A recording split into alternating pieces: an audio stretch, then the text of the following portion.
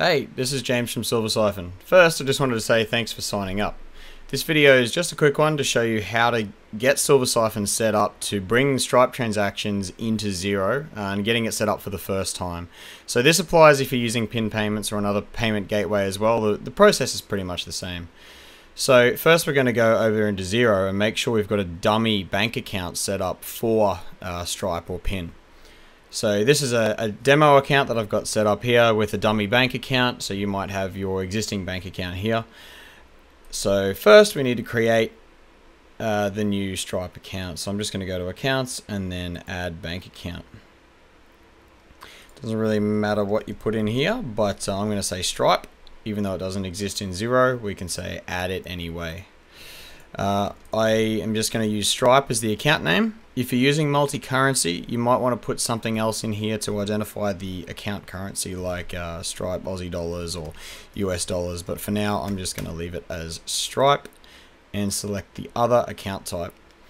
Now BSB, obviously there is none for Stripe, so we're just going to put in some dummy data here. I always just use a bunch of ones and click Save. The final step to get everything set up is to invite the Siphon user to your Xero account. So to do that, we're going to go to Settings, General Settings, and select Users over on the left-hand side.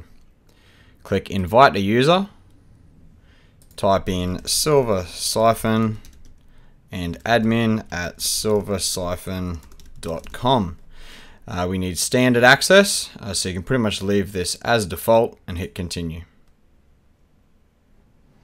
We'll come up with this. You don't need to write anything special in here and just hit Send Invite. We manually accept these invites, so it might not happen right away.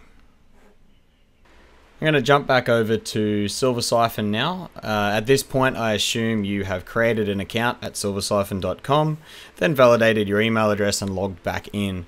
So at this point, you might see a sort of getting started wizard here with step 1 of 4. That doesn't really matter. You can just go ahead and click services up the top and you'll get dropped in right at this page, and you can close this message. It doesn't matter at this point. So we're going to click Connect with Stripe,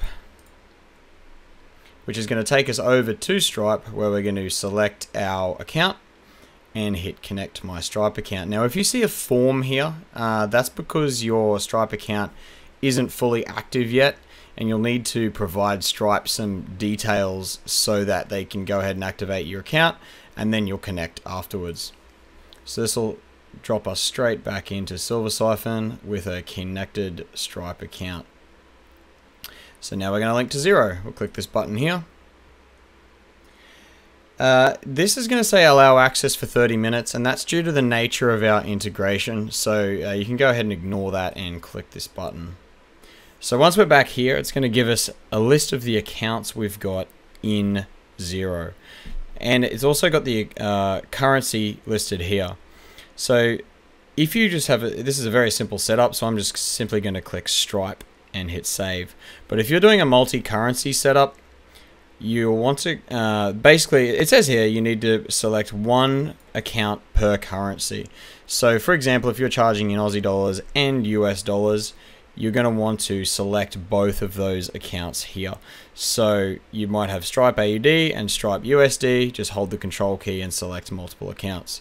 But in this case, we're just going with one and save. And that's it. That's the basic setup for Siphon.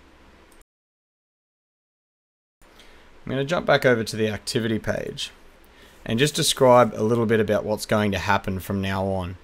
So the way it works is that Stripe will send a notification to Siphon for every transaction as it happens, and they'll start appearing in this list here. And then once a day, it will sync over to Xero, usually at midnight in your time zone. You would have set your country when you first signed up. Otherwise, you can go to Edit Account here and set all of that information. And then you'll be ready to go. We get asked a lot if you can backdate transactions, and yes you can. So at the time of recording, you'll need to send me a message, which you can do directly through this icon here. Just ask that you'd like to backdate and give us the exact date you would like to go back to.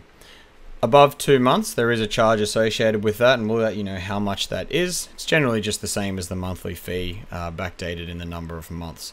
And once that's done, you'll be asked to run an import from Stripe, and you can do that by going to the gear icon here and clicking import from Stripe to Silver Siphon. So that'll go away and suck in all the transactions back to the date that we agreed on.